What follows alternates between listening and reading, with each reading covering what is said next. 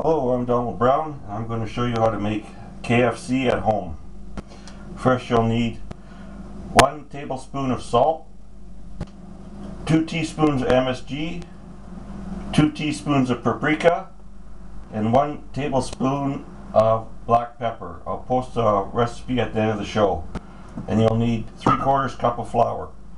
So mix the ingredients together, and this is your basis for your coating.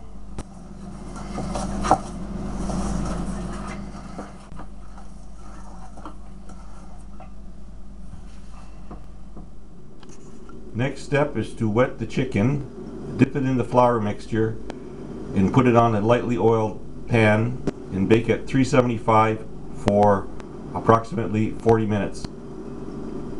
Okay, here's your chicken after it's been floured in the special seasoning, and I will put it in the oven now. Okay, chicken's out of the oven.